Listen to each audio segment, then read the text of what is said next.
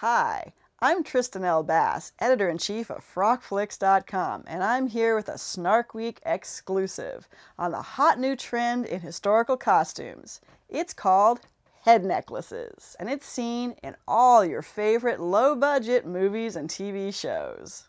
That's right, head necklaces. You've seen it in the CW's hit series Reign, the Aussie import Miss Fisher's Murder Mysteries, the latest War and Peace epic, classics like 1952's Scaramouche, and especially everyone's Renaissance favorite, Da Vinci's Demons.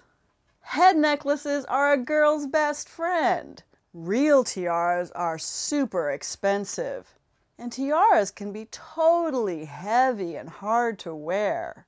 Plus, tiaras can end up snagging and tangling up all your hair. So try head necklaces. All you need are a strand of beads or an old rhinestone necklace and a couple of bobby pins.